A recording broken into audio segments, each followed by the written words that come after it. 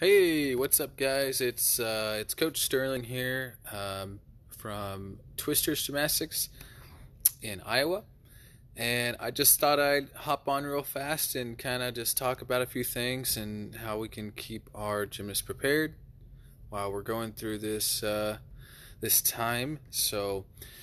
Um, so obviously with the coronavirus and stuff like that, I know how everybody has their own opinions about the virus and whatnot, and I'm not going to say there's no right or wrong answer. I'm not going to judge anybody. I'm just saying in general that I think the thing is we need to make sure that we're all staying healthy, washing our hands every day and whatnot, and um, I think the over buying everything is kind of getting a little ridiculous. But like I said, that's my opinion. Everybody has their own, and that's all I'm going to say about that. Hello, Carolyn. Nice to see you as well. Hope everything. I hope everything this week is going well for everybody. So, well, as well as it could get, right? But anyway, thanks for everybody hopping on. So obviously, our gym's closed right now. We're out for 2 weeks, and well, until further notice, um, until we know more of what to do. But we're out for 2 weeks, so that means your gyms are out for 2 weeks, or however long your gym's closed for. Um, you know, Figuring out things as a coach for them to do at home is important because 2 weeks is a lifetime in gymnastics. Because when you're out for 2 weeks, like you feel pretty crummy at the end of the 2 weeks, and you get back in and you can't do much because your strength is gone and your flexibility is kind of, somewhat, and so, coaches come up with ideas for your kiddos to do at home. Obviously, safety is priority. So make sure that you are, it's not like hard skills. It's more like dance stuff. Conditioning, obviously, strength is so important. So make sure you guys are having your kids do that every day, and parents and everybody should be conditioning every day. Work out every day, stay healthy, stay fit. So, but and flexibility. Make sure you guys they are doing lots and lots of flexibility. Hi, kiddo, miss you. Hey, what's up, Jill? It's great to see you, or great to hear from you. Hope you guys are doing well. Thanks for joining. Um, but yeah, everybody, all coaches should have a plan for their kiddos, and making sure everybody's staying healthy and whatnot. So, um, not only strength, flexibility, shape, technique that you can do at home, handstands against the wall, just simple stuff that's going to be good for your kids to do throughout the time that they're out. But not only that stuff is content online, uh, following gymnastics, obviously. Um, there is Go on YouTube. Go on YouTube. There's a page that I like to go to. I actually go to it quite often, and I think it's awesome. But his name is Dave Tilley, and I am sure a lot of you guys have heard of him. Maybe not, maybe so. But he's a great guy, and he has his own YouTube channel. It's called it's called Shift Movement Science and Gymnastics Education. It's a great YouTube channel. It's got everything. It's got a lot of great coaches, athletes talking about just all sorts of stuff about conditioning, gymnastics, and about philosophy and stuff like that. So I think it's a great page, and you'll find some pretty cool stuff on there. So, but anyway, yeah, keep your kids busy at home, and including yourself. It's very important. Especially with the gym being closed for 2 weeks. We got to figure out stuff to do for those kids. Injury prevention stuff. Lots of physical prep. You can never get enough of physical prep. Here at the gym, I have a physical prep list on the wall that the kiddos have to do, and it's very important that they hit that, so that way our ankles, our wrists, everything stays safe, and we are strong, and we're not going to get injuries. So, so please, I encourage you to make sure that there is some sort of physical prep while you're at home.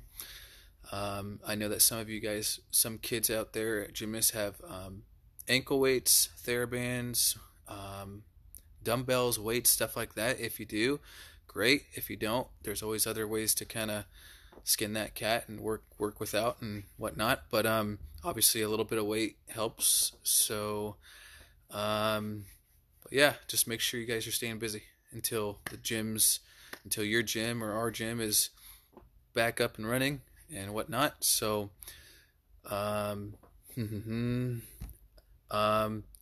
obviously, I post a lot of stuff on Facebook, so I will be posting a lot of things that that you can do at home for your gymnast and whatnot. Lots of great content that you can look up. Like I said, Shift Movement Science and Gymnastics Education. It's on YouTube. Check it out with Dave Tilley, and a lot of great speakers and coaches and athletes on there. Yep. And like I said, if you guys have any questions, feel free to throw me some comments or throw me some questions or anything like that, and I'll do my best to answer them. So right now I am working on, obviously in our gym we have the equipment, we have all this stuff, but obviously when they're at home it's a little different. So I'm making a new conditioning lesson plan for them, combines of flexibility and stuff for them at home, and we're going to post it on the page, send emails out, and kind of get those parents and whatnot. So because we want to make sure they stay healthy, happy, and more. So but yeah, this coronavirus thing is quite the ordeal, and I couldn't tell you what I'm thinking about it right now is, but I think some things are a little ridiculous, but also I think it's very important that we don't exclude on what's going on and whatnot, So, and with the deal of, hey, what's up, Nicholas? With the deal of everybody buying toilet paper, like that is, I don't know, that doesn't make any sense to me. Like you go to a store and you just overload on toilet paper, because who needs food and water, right? When you have rolls of toilet paper. So I don't know. But anyway, I won't get too much into that baloney. So, I'm looking on here right now on my computer here, and that Shift Movement Science and Gymnastics Education YouTube page has a lot of, I just wanted to say it has a lot of great stuff. It's got Elite Gymnastics with Coach Nick Ruddock, and he's a great coach. He's one of the best, and he talks about vault drills and whatnot. You have Ohio State Gymnastics coach Lucas Wasson, and shares his knowledge and whatnot. And Doc Alley is on there. Tom Meadows is on there. You should watch Tom Meadows. Watch Tom Meadows on developing elite male gymnasts and his stuff like that. And I know it's some of you guys have men's gymnastics, but girls gymnastics, that's also a great one to watch, because just what he's talking about and stuff like that makes a lot of sense, and he's a great guy. I love Tom. A lot of nutrition stuff on there. Check it out. Dr. Josh, I don't know if you guys have heard Dr. Josh. He does a lot of nutrition stuff, and he's a great speaker, and he knows his stuff. So everybody in here knows his stuff. So whoops. There we go. Okay.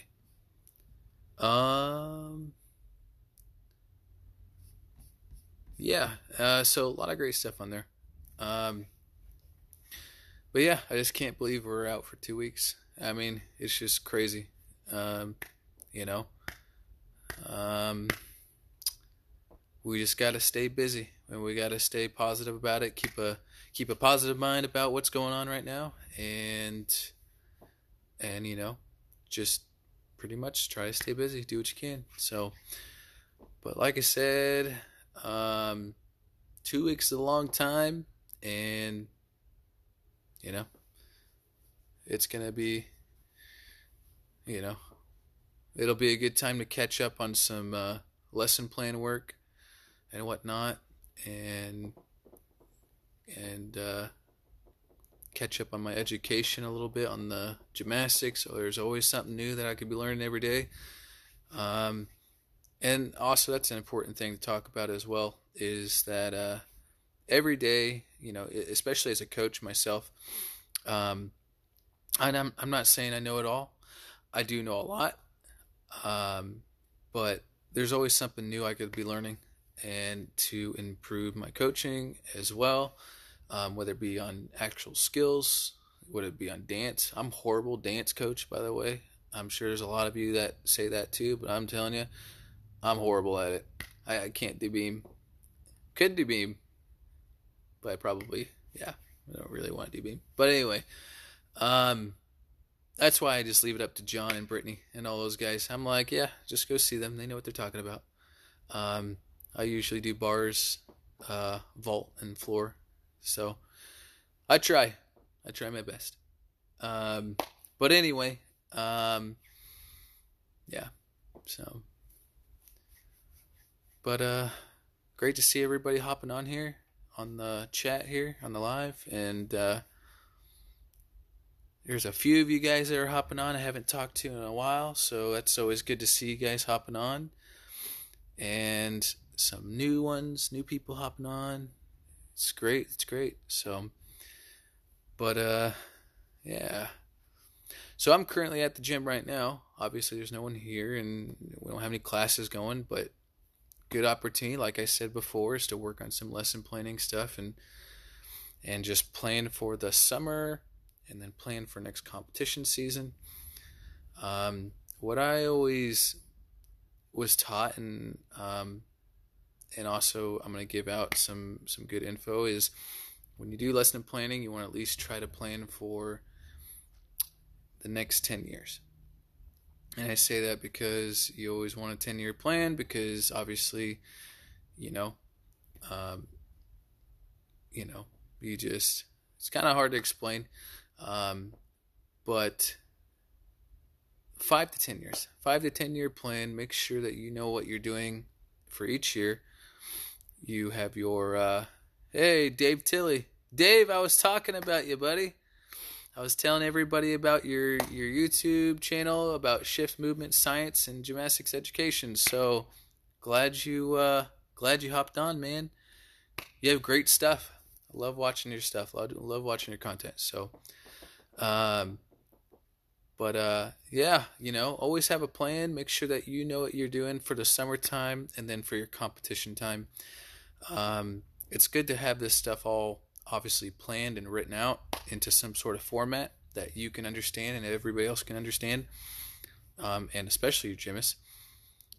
So that way you know what you're doing every day, and then your goals are set, so you know what you need to be working on, or what your future skills you want to be working on, so that way upgrades are looking good and stuff like that. So, but one step at a time, one day at a time. So that's what I always say. It's my motto: one day at a time. So, but yep. Hey, well, tell Jesse and Joshua I said hi. It's been a long time, and I hope they're doing well. Like I said, I keep looking at Facebook and I see all the pictures and videos that you guys post. So everybody's looking good, looking sharp down there in Virginia. I like it. Yeah, tell them I said hi. Hope you're doing good yourself and whatnot. And yeah, so that's great. Great to see that the boys are doing good and you guys are doing good. So, But yeah, um, hmm, I cannot think of anything to. I don't know. I think I've covered everything that I was going to talk about. Um, but like I was saying about the 5 year plan, the 10 year plan, whatever, you get yourself started on a good plan, and if you want to go by year, that's fine. That's what I do. I have a 5 year plan, it's pretty much set. It's getting there. Um, but I go by year, obviously. Obviously, every gymnast is going to be different. You're not going to have the same group of kids that are going to do everything exactly the same. Everybody's different. Um, so if you go by year, you can see how your kids are doing, how they're improving, and then whatever changes you need to make either with the group or per kid, then obviously you can make that change at the end of the year or at the end of a season. So like the summer training time or the competition training time. So that's kind of how I do it, and it's worked for me great, and it keeps me on track of what the kids need to be working and what they have already. So that way we're not spinning in circles, and we're not doing the same old thing over and over and over. We're kind of keeping it fresh, keeping it new. Obviously, some things have to be repeated, and I should, sorry, rewrite that. A lot of things have to be repeated, like basics, shapes, technique, strength, your usual stuff. Um, but obviously, we have to make sure that we're training the appropriate skills for summertime, and that is kind of like the fun time. Summertime is always the fun time. I love summertime and training in the gym and stuff like that. You get to work on new skills or work on existing skills that need to be worked on, stuff like that. Never be afraid to take a step back and work on the basics. Or if you're having trouble on a skill that is affecting uh, an upgrade skill one day, don't be afraid to take a step back and say, hey, this is what we need to do. We need to go back to this drill, and we need to drill it out 1,000 times. And if you're understanding and it looks good and it makes sense, then hey, now we can take a step forward, and just like what Tom Meadows says, don't be afraid to take a step back so you can push harder later in the future. And I totally agree. No need to be in a rush. We're not in a rush to do things wrong, right? We want to also make sure that we build good gymnastics, so yeah. But we also want to make sure the kiddos are having fun and enjoying what they're doing and stuff like that. And you know, there still has to be that hard work. You gotta, when you get in the gym, you gotta be willing to work hard and sweat a little bit, have some fun with it. Um, and yeah, just be willing to prep and get yourself ready for the future and whatnot. But with there's a lot of fun. I want to make sure everybody knows that, you know, and I would say me as a coach, I struggle a little bit with keeping it fun a little bit. And I'm gonna be honest, I like to get in the gym. I like to get stuff done, obviously, and I want the kids to know that that is an expectation they have to reach. Is when they get in the gym, they have to know that this stuff has to get done, obviously. But with that, we can make practice fun. I mean, we can't be playing games every single day, but every once in a while, yeah, have it fun, try new things, and stuff like that. So, because obviously we need to be making sure that we are getting our skills done and getting them prepped safely and correctly, and then getting ready for competition season. So, because if you did it fun, if you did games every single day, then obviously keeping track of what you're doing in the gym skill wise would kind of be going down the drain a little bit. But like I said, keep it fun, make sure you're working on what you need to work on. Obviously we want the kids to know the meaning of hard work and, get in there and have goals, and stuff like that. So, um, I wish I could say the sport of gymnastics is all rainbows and sunshine and rainbows and whatnot, but there are obviously times where you have to get to work, you have to be focused, you gotta stay on task and get your stuff done and whatnot. But there's also times where it's gonna be a lot of fun, and you get it's gonna be a lot of fun. So um, um, I would say figuring out the balance between those two things is definitely, it's not hard, but it's um, you want to get stuff done. You want to get a lot of things done, but you got to make sure you have time for. You do. You have to make sure you give those kids some time to have fun. A little playtime here and there.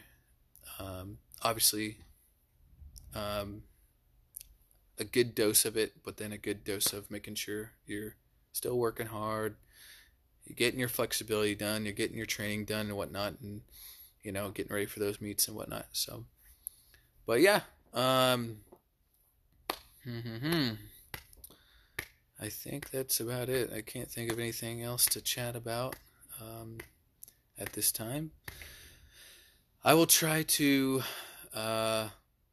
keep going live here, maybe in the next few days, and talk about some more gymnastics things and whatnot, and what you can do at home and whatnot and stuff like that. So, but yeah. Well, I hope everybody's having a good week, or at least the best week they can make it out of. Like I said, keep a positive mind. We don't need to be, freaking out and whatnot, because obviously when you show that you're freaking out, obviously everybody else is. So it's kind of, actually, that's a good point. It's kind of like gymnastics. If there's kids that have injuries and whatnot, it's what you show on your face and your body reaction, your face reaction. If you show that you're going to be freaked out and scared, well, then that's what's going to happen for that kid or that gymnast. So yeah, like I said, it could be the most horrible thing in the world, but as long as you show that you're having a positive mindset on it and whatnot, and you're not looking like you're gonna, I don't know, something. So just keep a positive mind, and you'll be good to go. So, all right, guys. Well, it was great to see everybody on here. Like I said, have a great week. Stay safe, stay healthy, and I'm hoping that your gym, hoping that everybody's businesses and gyms and whatnot will open sooner than later, and we can get back to training and getting those skills and whatnot. So, all right. Well, I think it's about time for me to sign off here and go home and keep working on lesson plans and whatnot, and all that good stuff. So, all right, guys. Have a good week. Stay safe, stay healthy. We'll see you later. Bye, guys.